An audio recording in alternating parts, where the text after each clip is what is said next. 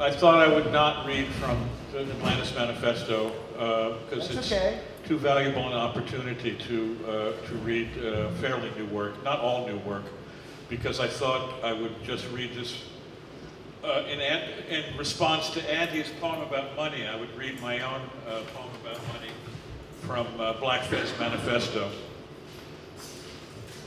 It's called Financial Disclosures, or The Budget of Poesy, or Eros as Starving Beggar, or the Duende of the Rhetoricians, Break the Bank of My Heart, Worthless as a Paper Fan on a Sultry Day in Hell. That's the title. Part 1. 2 ways to be vulnerable vis-a-vis the universe. Pay for a classified ad, please put a spell on me, P.O. Box so-and-so, or be a bank that fails. Ah, the giddy thrill. Desperate punters run amok on bourse, and we lift off, borne aloft, on waves of panic like a box kite on hawk's breath, pilot of nothing. 2. Oh, Carlo Ponzi, secret pharaoh, builder of the first pyramid scheme, I am the John Law of hopeless tulipomania, irrational euphoria, secular Pentecostalism, and sickly Platonizing, emotional check-kiting, kite fighting. You get caught, entangled, cut loose, fall, captured, or lost. But for an afternoon, you pierced the cerulean, azure overturned turquoise bowl, you broken-hearted dragonfly, a vast investment in blue, and nothing to show for it but these clouds. 3. Poetry is weather that stays weather, a river that ices over for years at a time. As good a right as the Queen, of course, but no collateral, bankrupt as Valentine, pink as cheek on brisk day. It's tender, but is it legal? On your threshold, the dust of your threshold increases like interest on debt, exponentially faster than inflation itself, till stars and meteors start to whiz past our heads, and we're falling in free fall toward the flesh-toned heart of the pluriverse. 4. The besotted and cunning lover lends at 10 or 20 times the amount of actual deposits.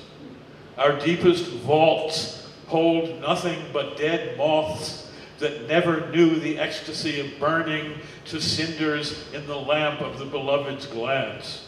I'd love to ruin myself financially for you, like the great lovers in Balzac we all secretly admire. How often the ardent make mental reservations about bonds and real estate. Only Majnun, the fou d'amour, can spend money like spunk. On some level we know we're being conned, but we go along with it because the intermediate payoff quells all hesitation. Lovers live in the leap itself, issued in Weimarian zillions. Our Taoist hell banknotes exist as money only in the smoke of their disappearance in the furnace of the imagination. Credit and credulity, a match made in the very heaven where money goes when it dies. A certain kind of genie that responds only to a certain kind of Aladdin. The sutra of suing for your affections in the chancery of verse, your eternal debtor. Jubilee never comes. Debt mutates into peonage. Crushing abstractions are handed down like family heirlooms. Formerly one could seek sanctuary at certain cathedrals and shrines, but then temples all became banks of universal credit, symbolizing debt as cosmic principle. In this case, the beloved must turn bank robber. Metaphor will force you to confess your crime. Security is non-existent. I can feel you zeroing in like a lovely vulture over the town dump. But to be robbed now would be the salvation of this psychic S&L, which otherwise faces chapter 11. Casuistic allegorizing's better than nothing, and nothing's what you'll get from other dealers, pal. Go into hoc to your own quivering monadic sensorium. pay off deep debts of honor, lost Pascalian wagers, short of sheer abscondage. Buying back paper with new paper always ends in crash, but our secret lies in the certainty that irrational exuberance is an end in itself. 5. The pudding of truth, pink as a shell grotto scented with peony talcum. This fiat currency will buy a sleigh, lacquered blue, drawn by a white pony, a baby squirrel, a weekend in Zamboanga. Come, ruin my dull rentier liquidity, and we'll roar off together into the lengthy annals of the Badlands.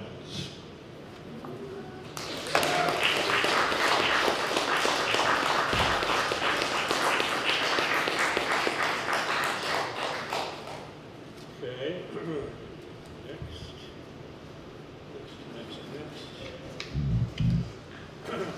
My next book of poems is going to be called Ecologues. That's ECO parentheses, or sorry, EC parentheses O logs. So they're ecological eclogues.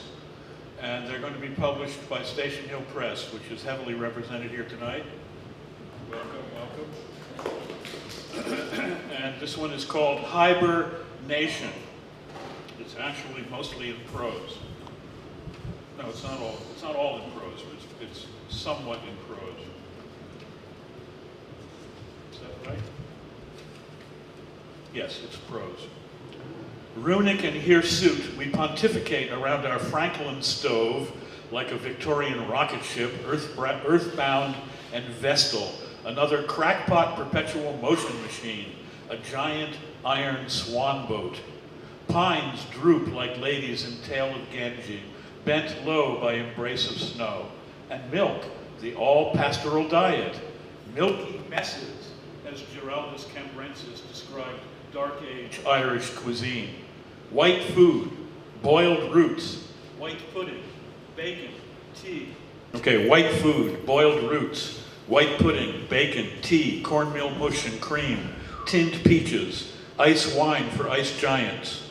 Frost patterns on window panes, a lost art, an art of being lost in patterns, in glittering snowlight and skull blue skylight, all afternoon as shadows grow like trolls.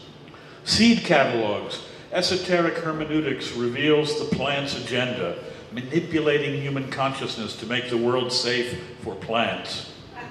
On the old upright, slightly out of tune, one of us plays Satie's ritual music for Rosicrucian Mass in the sentimental style of 1911.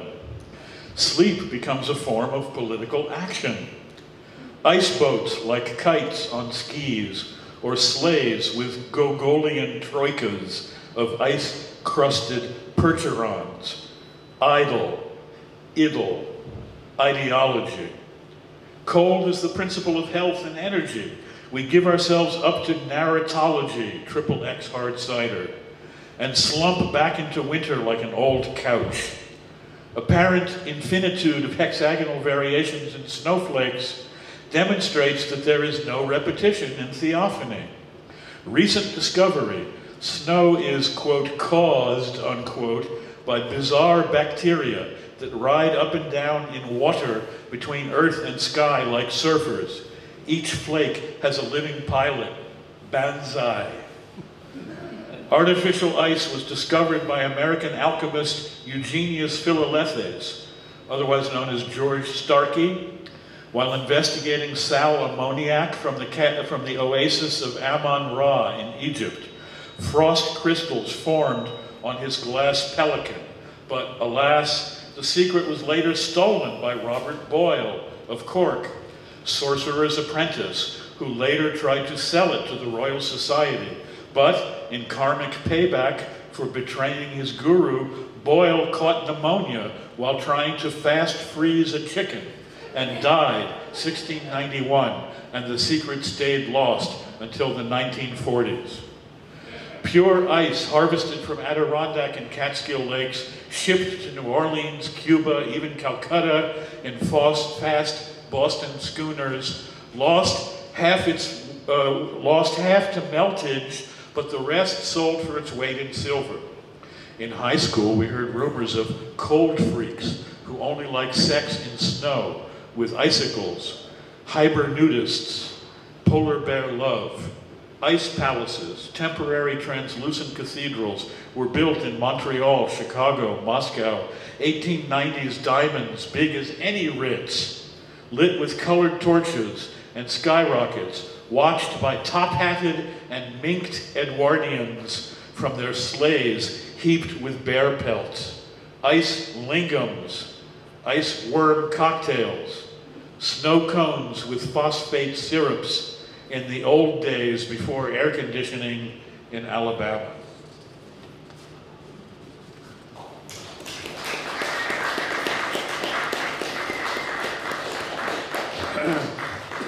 You know what an eclogue is? It's like Virgil's eclogues, poems about country life, basically. So this is my New Jersey eclogue. Early 1950s car plus TV suburbia crept up like some post-Ice Age meltdown, encroaching on the shrinking continent of New Jersey farmland like the hemlock numbness in Socrates' legs. Named for the very landmarks that obliterated housing developments like the edge of night, inched toward terminal chicken farms through fields of dead corn and ghastly cows. Everyone was from somewhere else.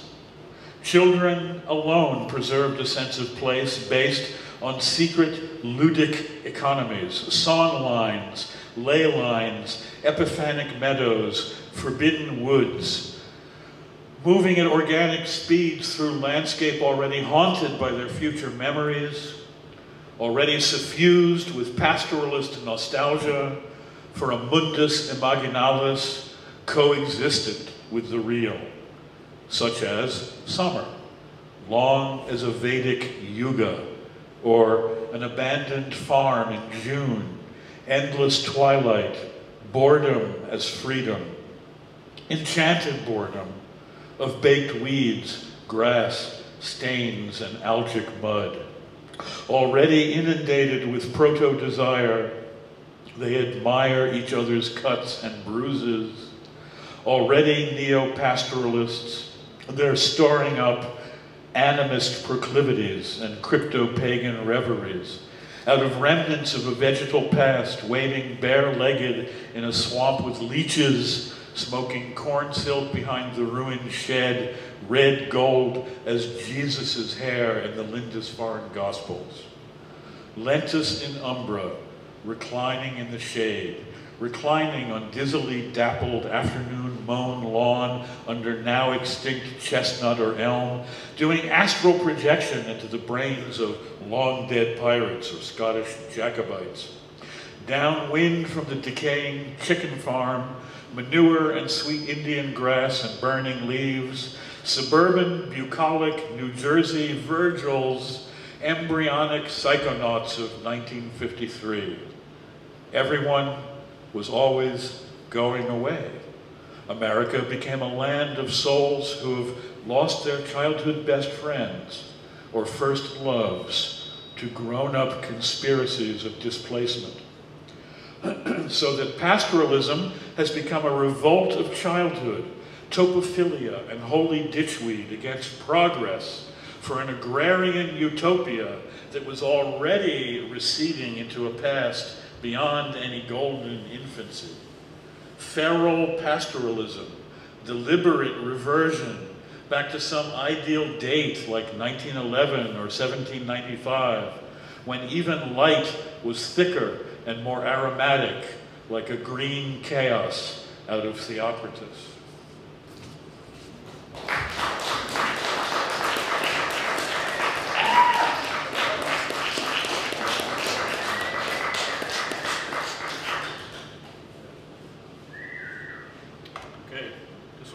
This one's for Shiv and Andy and Janine and all the old India hands who are present here today. This is my Benares eclogue. Urban pastoralism is no oxymoron in Benares. In 1970, Brother James and I lived on a houseboat moored at a minor upstream ghat. Every dawn, a fat Brahmin with a bullhorn coached a dozen would-be Arjunas with huge, twirling Indian clubs and oiled torsos, waking us to another otiose holy day of lying on our undulant roof, counting 12 different species of birds of prey as half-burnt corpses floated past us toward heaven or Calcutta.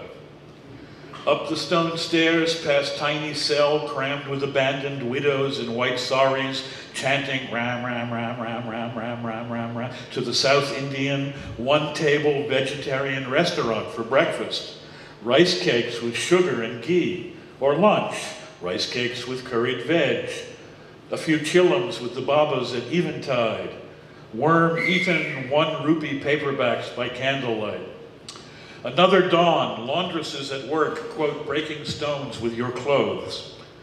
Ancient black dhows with red lateen sails arrive from the opposite desolate shore with cargoes of sand. We used to eat at the cafe patronized by these sand diggers, very low caste. Chapatis and dal for 50 pice. Ganja, bhang, and opium were legal and vended from green government shops with barred windows. Bhang ice cream from green good humor men. Local Kali temple drums and bells, devil worship. Narrow alleyways lit by night with oil lamps of tiny hole-in-wall shops. No electricity. Shiva himself commands the faithful to take bhang in Benares. Muslims in charge of the silk trade. We hang around drinking milky marsala chai, getting eye-drunk on opalescent gold wedding saris with descendants of Kabir in their dim emporiums, perfumed with extreme attar of roses. Another day at the Ghat. Every afternoon, a dozen tank-sized water buffalo charge mindlessly down mud slope into Sacred River, goaded by shiny brown boys to submerge in bliss each day like black rubber submarines of Yama, Lord of Death. Holy Upanishadic white Brahma bulls, garlanded with marigolds, horns red with henna, block intersections and steal vegetables. Satanic goats loom up out of the dark. Vedic pastoral economy percolates the city. Fresh curds, clotted cream, bedtime milk with thick skin, snow-white sweets drowned in ghee and cardamom, iced milk with flour syrups, yogurt swirled with ice, bhang and rosewater. India equals Arcadia. Cows speak to our spiritual DNA. Moo is Om backwards. Hinduism has preserved our very own lost Occidental polytheism. Kali equals Astarte. Boy Krishna equals Orpheus. Shiva equals Dionysus. Zeus equals Brahma. Vishnu equals Apollo. Saraswati equals the Muses, etc. All one vast pastoral culture from Tokaria to Celtic Atlantis. The cow, our mother. Indra rescues the cows. The waters flow. The gods drink soma and get all hallucinogenic.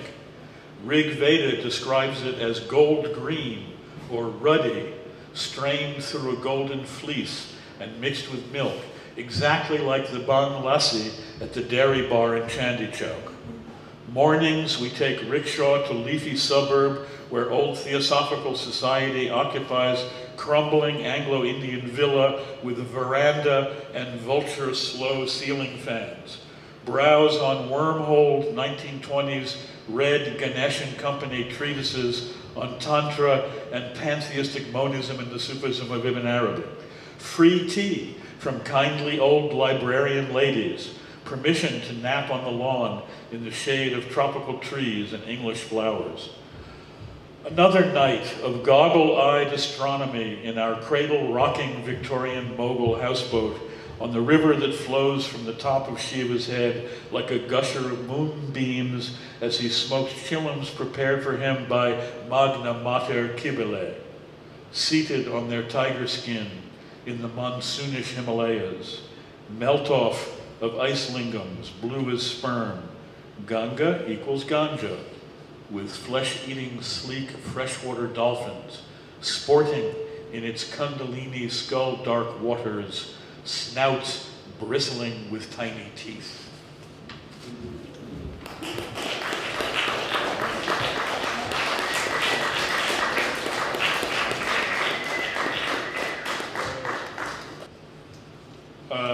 Or actually, it's all one long. It's all one long piece, or selections from one long piece called rhodomancy. Now, rhodomancy is a word that you will not find in your dictionary. I know because I looked, but it does exist, and it used to mean back in the 1920s, in the 1820s and 30s, there were a lot of people, especially around here, who were professional occult treasure seekers. As I mentioned somewhere in the text, Joseph Smith, the founder of the Mormons, was a rhodomancer, a professional rhodomancer. And when he dug up the gold tablets of the angel Moroni, he was doing it according to these methods, which were very popular and widespread. Washington Irving mentions them. Anyway, I've written a piece around that concept, and I'm going to read 3 sections from it. The second section is called Fugue. This is still handwritten, very new, so pardon any infelicities, please. Fugue. Any city of dreams requires rickshaws, palmetto fans, and candlelight to see you to bed, to watch you sleeping. With the dimethyltryptamine clarity of a snail on moss, or frog amongst water lilies, like some batrachian Padmasambhava. 1907 slumberland love, a phrase you received on ether or nitrous oxide that explained the whole universe, but later just baffles you, makes no sense at all. Alien and impossible angles, vistas of sentient jewels and semi-conscious pearls. Henry Ford, like the evil Emperor Ming, with Le Comte de Saint-Germain's longevity pills, and his sinister hunchback sidekick Edison, the anti-alchemist, have reigned for 6,000 years, leaving no escape hatch but eldritch, non-Euclidean archways that open on forgotten tunnels and souterrains, underpants of a medieval subconsciousness, coterminous with Sunday morning's ever-everland, bounded by bed sheets and veridical dreams, the 40th part of prophecy, a pound of hash, 3 cords of firewood, a shotgun, and a mule. A few thousand old order Anabaptists and some remote tribe in Africa or Amazonia who kill and shrink all strangers on sight, shoot poison darts at UNESCO helicopters, blowing hallucinogenic snuff up each other's nostrils, talking with jaguars or animated vegetables, and you, when you're asleep, to steal caresses and kisses from you unawares in REM, tangled in quilts by candlelight, to sample bare feet or taste of hair, surely the most lepidopterous of all perversions. Laudanum of a prolonged childhood, a tune that's been running through my head for 40 years.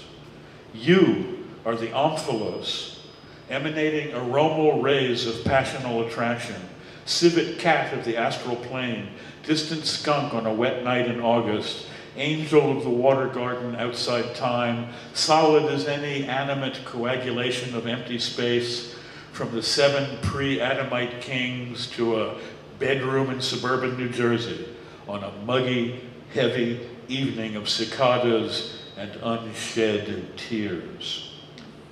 Up until now, art has revealed secrets, but henceforth its goal will be to hide them. Are we lesser mortals than Dr. Moriarty or Fu Manchu? We too can be geniuses of crime in the privacy of our own epiphany, where midnight thunderstorms brew up a Proustian soup of sweet clover and manure somewhere near West Bovina in Delaware County, New York. No photographs, or other authentic records remain.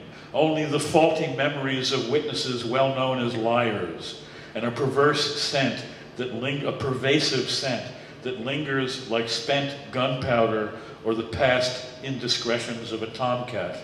Samizdat, published by Lunar Telegraph, telepath dream-to-dream transmissions outside all electromagnetic spectra, seductive pineal glands of Paleolithic heraldry.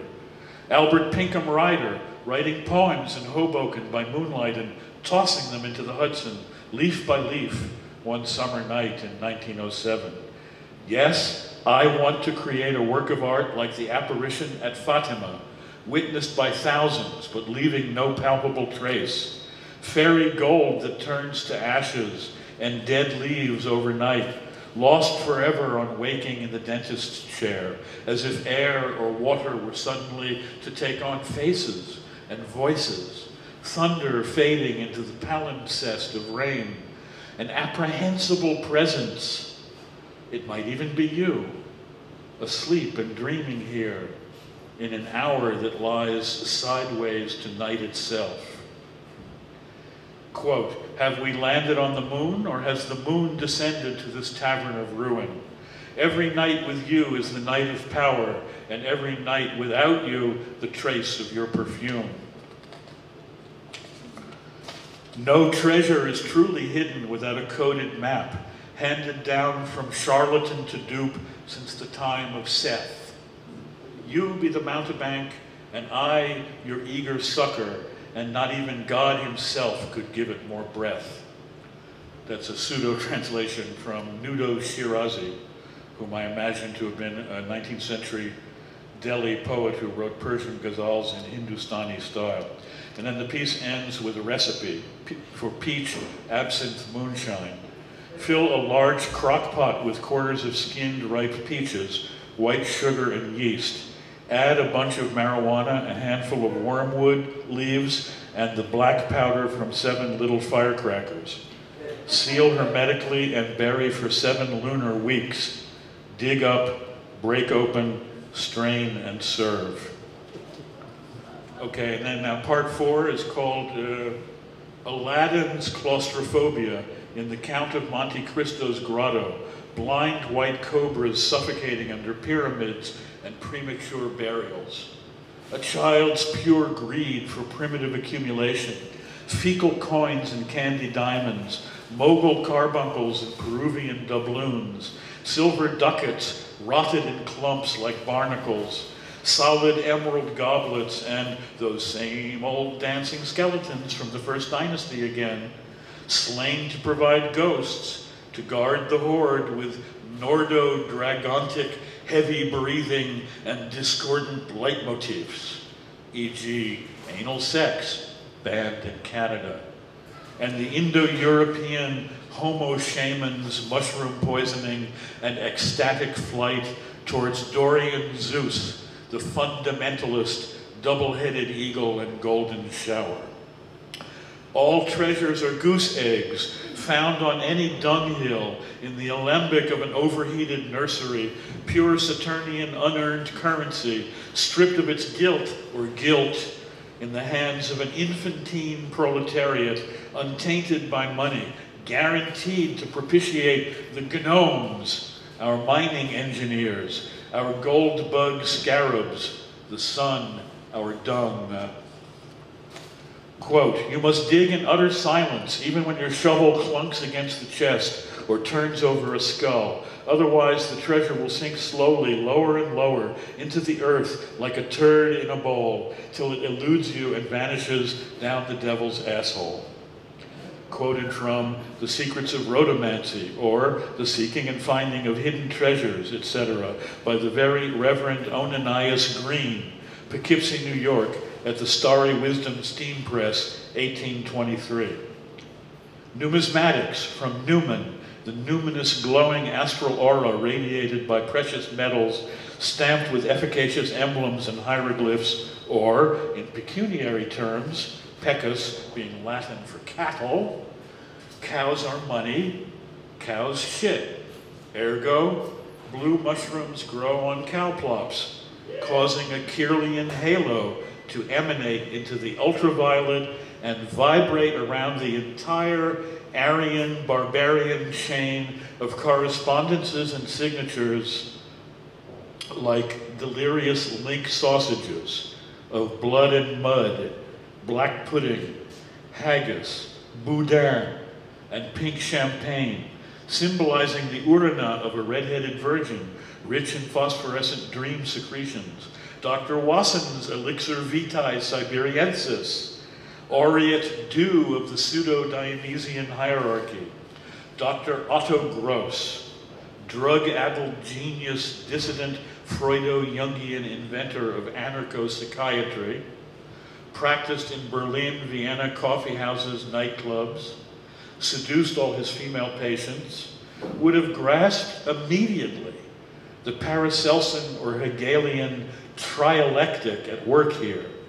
Sexo, nigredo, sublimatio, and rosy rose hole of Hermaphroditus, slimy earth and solar water, buried treasure, submerged treasure, rose pearl.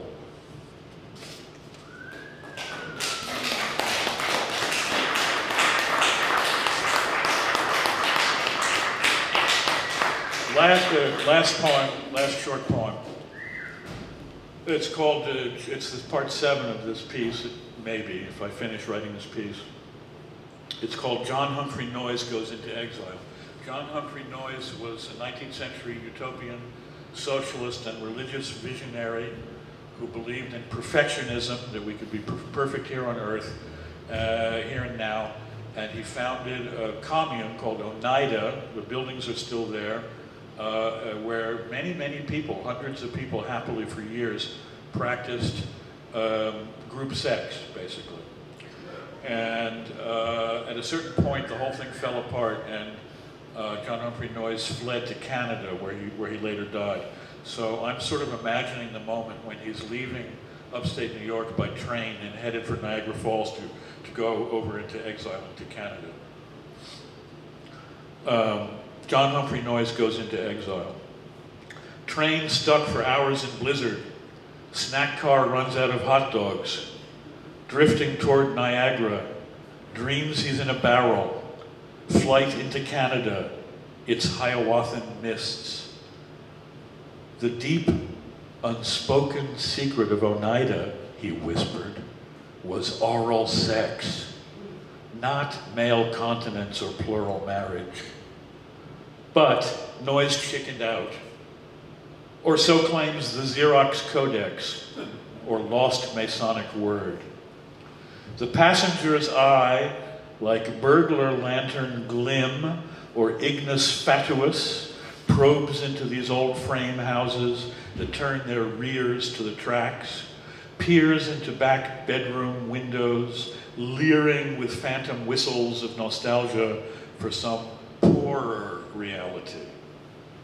Lit by pallid fluorescent theosophical halos, he never jumps train in any nameless podunk or checks into local death of a salesman hotel to live outside the law of averages in some Chautauquan phalanstery, landscape and self alike still untransformed. Thoth to Asclepius, over and out, a drowsy recuperation, eating canned peaches and rereading pseudo-Eratosthenes. He travels with his favorite diseases, his temporary shrouds, and, provided one is taking the proper medication, of course, soft as a window, a nocturnal Nile, like a midden heap designed by Cagliostro.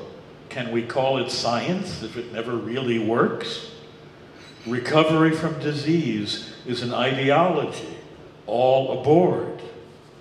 Leaves palpitating, anticipating thunder's oceanic fluctuations of reflected light.